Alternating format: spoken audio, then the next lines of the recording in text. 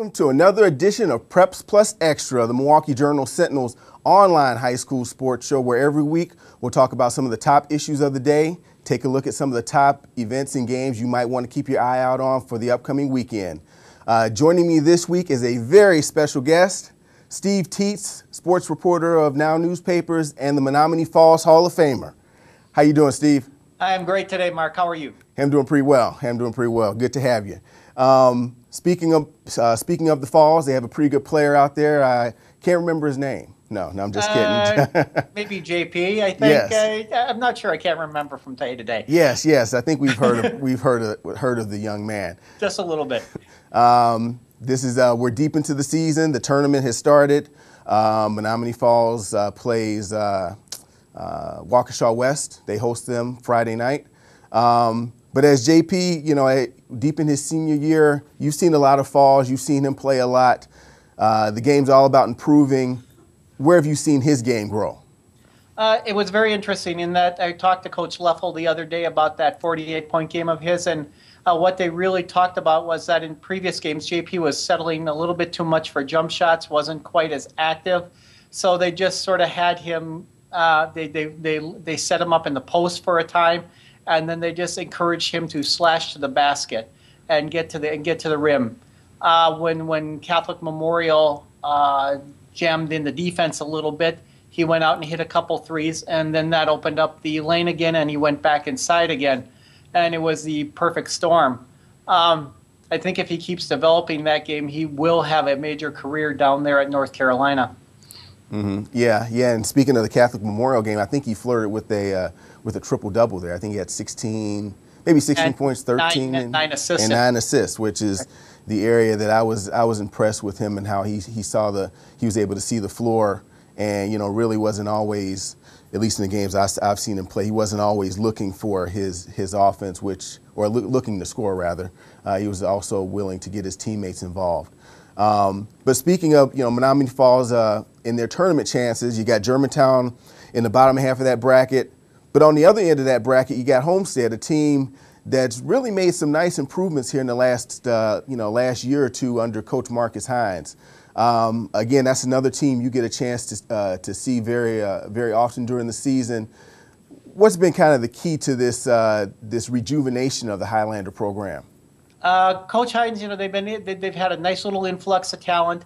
Only one senior is really playing any real role on there. The future is all ahead of this team. And Hines gets their attention. They laid an egg a couple weeks ago against Whitefish Bay, a terrible, terrible game that took them out of the conference title race. But then a week later, they played a absolutely terrific game against Germantown and gave the Warhawks their closest game all year, an 8-point decision. It never got to within 3 possessions in the fourth quarter, but because Homestead was able to get physical with Germantown, they were willing to attack the basket, and they hit their threes. They made Germantown work a heck of a lot harder than it probably thought it had to. Mm-hmm. Yeah. Homestead's one of those programs I always thought when Marcus took the job out there, I kind of thought of it as a sleeping giant. I mean, Homestead is, what aren't they good at? They got good programs up and down the line, and I figured it would be only a matter of time before the boys basketball program followed suit. And from Marcus's standpoint, this is probably a year or so ahead of schedule, to get this close to 20, to flirt with 20 wins, and to have a possible third shot at Germantown in the sectional. I'm sure he would love that opportunity. Right. So let's switch from a sleeping giant in the North Shore to a current king, or maybe we should say queen, of the North Shore. Nicolet's girls basketball team. They are closing in on another conference title, although they'll probably share it with Grafton and Whitefish Bay. They have to win later on in the week. But things aren't. The Knights have struggled a little bit lately. I think they've lost 3 of their last 4 games. Again, what's going on with the Knights, and can they turn this thing around heading into the tournament?